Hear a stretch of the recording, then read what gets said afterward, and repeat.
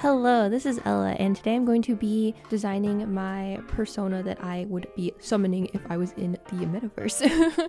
So I'd already designed my character and what they would look like if they were like in the metaverse and in like the other world. And I mentioned that I wanted to design like the persona itself because I thought it'd be really fun, but I thought it would take too much time during the video. So here it is now. I already have like a clown jester theme going for my character design, so I wanted to incorporate that. When I was looking up and doing research, a lot of the persona names and like characters come from a lot of like fictional things, but I did see a few that like kind of came from real life. So I picked Mathurin the Fool. She is a French jester and she's one of the most popular like female jesters. And just like some things that stuck out with me when I was like doing research is I thought that it was really cool that she stopped like a would-be assassin. I think I mentioned this in the other video too, because this is the same name that I picked for the very old video that I did where I had like my pink and green outfit. So I tried to look into like other names of like fictional jesters and stuff, and I did like Jack Point a lot, but I just feel like it didn't fit like the vibe of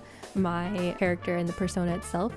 So yeah, I went with that. As for the design, I was sketching on my iPad. I don't know how, but the thing got corrupted, so I wasn't able to do the speed paint of it. Here it is. I wanted to go for a more wacky design, like push the boundaries a little bit more when it comes to like how weird the design was. I did a lot of research on like the different personas, and a lot of them like have like, you know, the 2 feet in the arms, but some of them are really wacky. So I wanted to see if I could do that, but I ended up on something a little bit more humanoid at the end.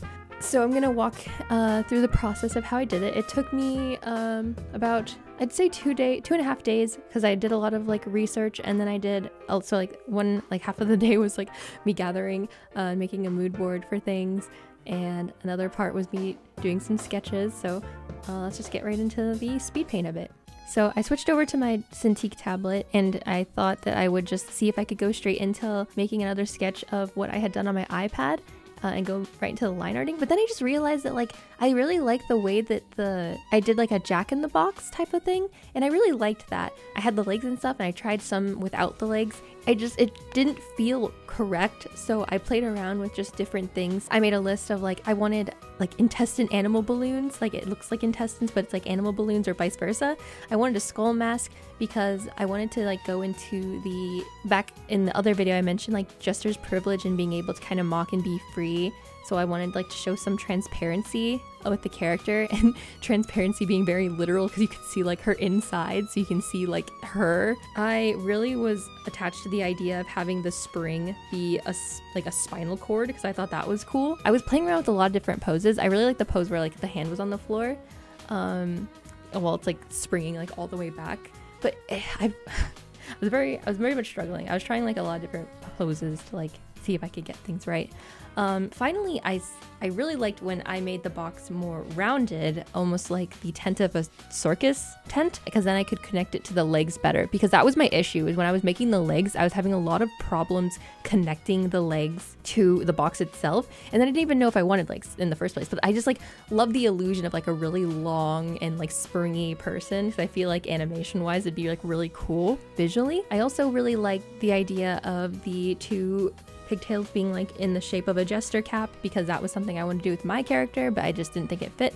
So I really wanted that. White roses are like associated with jesters sometimes, like symbolism wise. So I wanted to have like some sort of rose homage. And I played around with the idea of having like an Amazon warrior type of mix to the jester design, but it just wasn't really meshing well.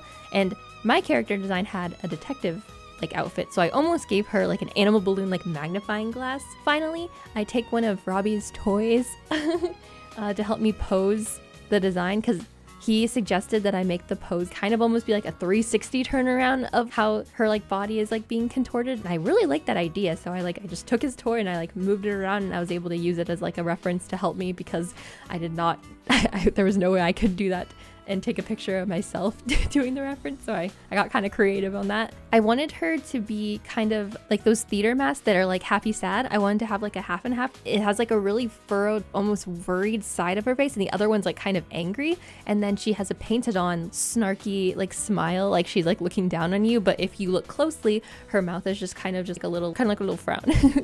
I'll zoom in on that and show like a more detailed thing if it's kind of hard to see on the speed paint. So I was really happy with the final sketch before I started the line art. I added like puffy sleeves that also looked like a circus tent to go together with the thing that was supposed to be like the Jack-in-the-Box that she was coming out of. The rose kind of floral homage was kind of just like in the ruffles around her neck. I just tried to make it more like floral shaped. I was gonna give the things at the end of the ponytail, they were gonna be roses at first for the longest time, but then I just thought of the line hook, line, and sinker, so I wanted to make them hooks.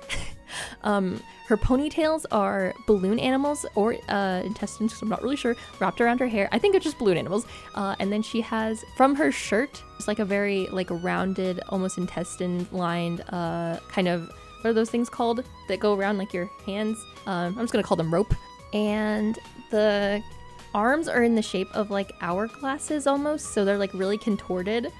I got to do the spinal cord thing that goes around, and I'm just really happy with it. I like the colors that I picked. I'm trying to think of like what I would do differently if I were to redesign it again to the best of my abilities, because I really like the upper half. I wish that I did more with the bottom half, but I just didn't want to take away from the absurdity of the upper half. But yeah, I think I like this thing. I really wish I could have like animated it though, because I feel like it would have been cool to like show her being like bending all the way back. That would have been really cool. But yeah, there's my persona. I hope you enjoy. And yeah, see you later, alligator.